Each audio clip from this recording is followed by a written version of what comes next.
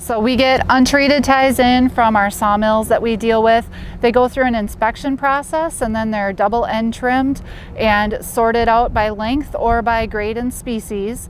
Then they go to our air dry yard and they'll sit in the air dry yard anywhere from 6 to 9 months before they're ready to go up to our treating process. Once they're ready to be treated, they get loaded on carts that we call trams to get pushed into our treating cylinders. Preservative called creosote is pressurized applied into the ties, and they come out and they are black.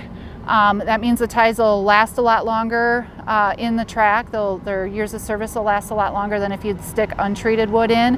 After the ties are treated, they get packaged up. They'll get banded if they're going to get loaded onto a center beam rail car or a truckload. Otherwise, they'll get stacked up so that they can get loaded into a gon. So we receive ties in. Most of the wood that we receive comes in from Wisconsin and Michigan and comes in via truck. We also do get rail cars in as well. Those ties will come in from a reload yard that we use in Michigan, as well as further distances away if we need that product.